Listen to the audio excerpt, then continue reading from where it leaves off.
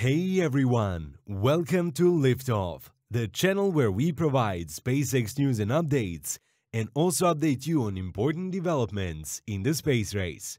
In this episode, we have updates about the SpaceX latest launch, updates of China. But before we move on to the updates, please subscribe to our channel. If you enjoy your time with us, please like us and share.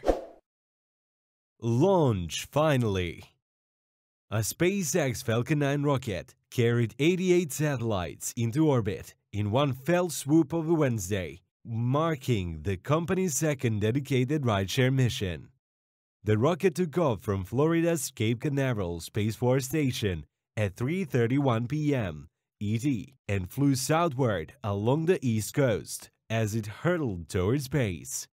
The satellites it delivered to orbit were from a range of government and commercial customers, including NASA's and Radar's satellite company ICEYE, as well as 3 satellites for SpaceX Starlink internet constellation. After takeoff, the Falcon 9's first-stage rocket booster, the large lower partition that houses the engines that gave the rocket initial thrust at liftoff, came back to land upright on a ground pad so that it can be refurbished and used again on future missions. The cost-saving SpaceX says its nets by reusing spaceflight hardware is considered key to making spaceflight cheaper. The booster used Wednesday was previously used on 7 other launches, and each half of the rocket's fairing, the dome-shaped cap atop the rocket that protects the satellite during launch, was also used on previous mission. SpaceX is well known for carrying satellites, cargo, and more recently, astronauts into orbit atop its Falcon 9 rockets. But the company earlier this year began its foray into carrying rideshare launch for numerous customers, in which the rocket cargo bay is stuffed with a batch of small satellites that belong to a variety of SpaceX customers.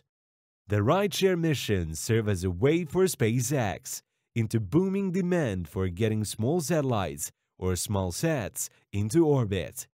Small sats have been a meteoric rise in popularity over the past few years. They range in size as small as a smartphone to as large as a kitchen refrigerator. And as they grow more advanced, hordes of businesses have entered the market, promising to deliver service using new small-sat technology. Typical small sats reach orbit by tagging along with larger, more expensive satellites, and the waiting list can be long and unpredictable. But there's been a major push in the launch industry to cater directly to the booming smallest market. Dozens of new rockets companies are promising to build scaled-down rockets that can provide quick and easy launch for small sats.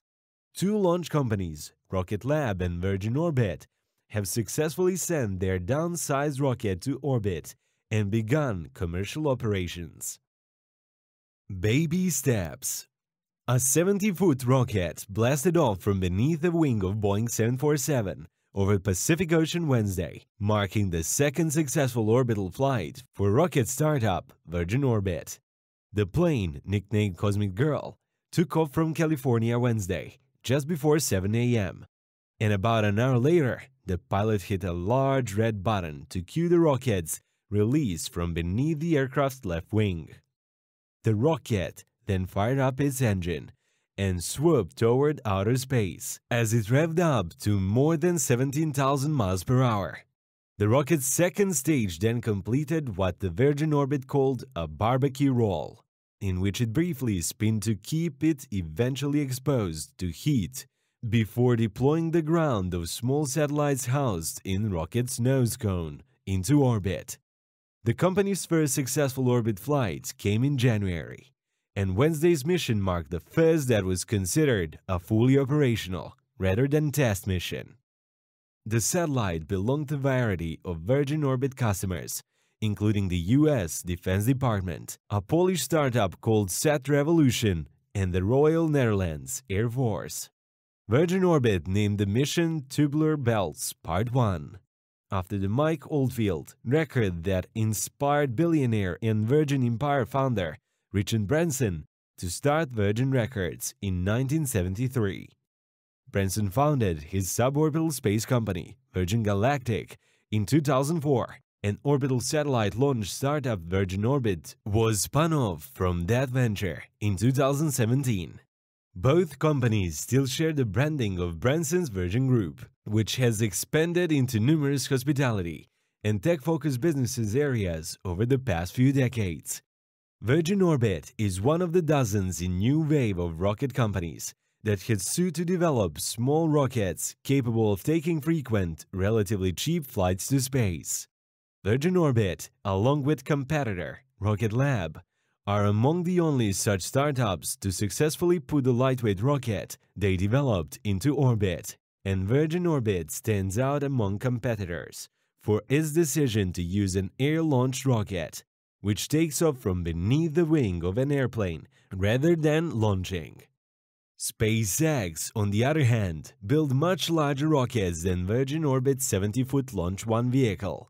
But SpaceX did recently move to begin competing in the market for launch small satellites by offering massive rideshare service on its much larger Falcon 9 rocket.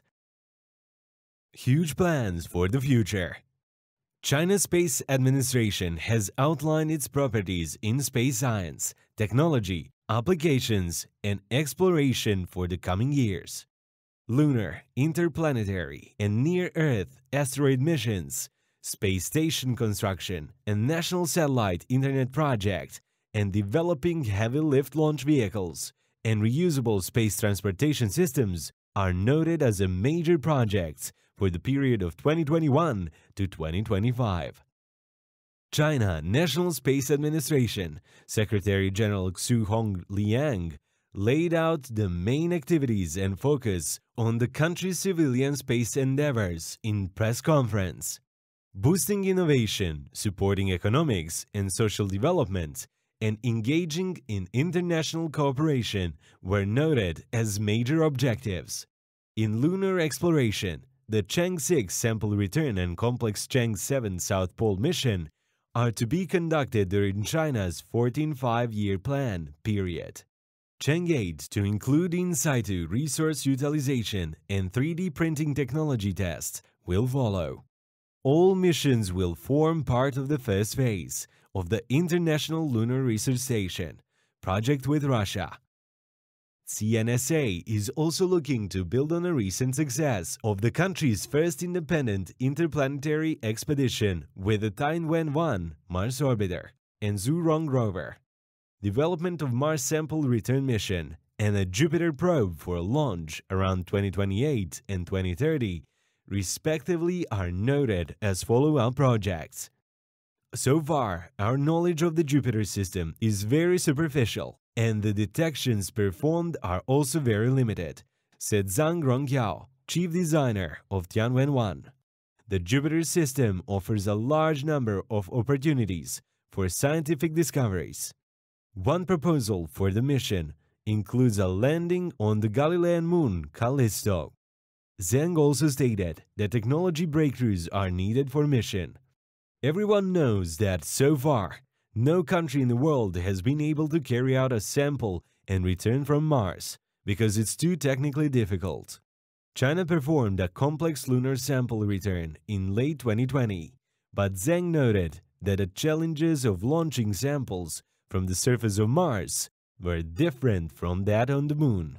Launching around 2025 will be a near-Earth asteroid sample return mission to Small Body 469-219 Kamoa-Leva.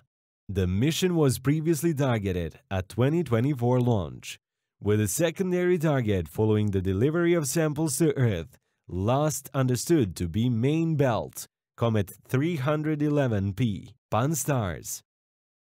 Not mentioned are a pair of probes to launch of the head and tail of the heliosphere, which is, however, led by figures from the Chinese Academy of Science. In human spaceflight, China aims to complete the construction of 3-module space station by the end of 2020. The Tianhe core module launched in late April and is currently hosting its first crew. CNSA also aims to enhance satellite application capabilities over the next 5 years. Goals include improving national civil space infrastructure and supporting ground facilities, and enhancing Earth's observation, communication and broadcast, and navigation and positioning capabilities, as well as promoting and supporting downstream applications and boosting economic development. China recently established a company to oversee the development of a 13,000 satellite constellation for satellite internet. That's it for today's episode. Thank you for joining us. Please like us and hit the subscribe button so we can notify you when the next episode is available.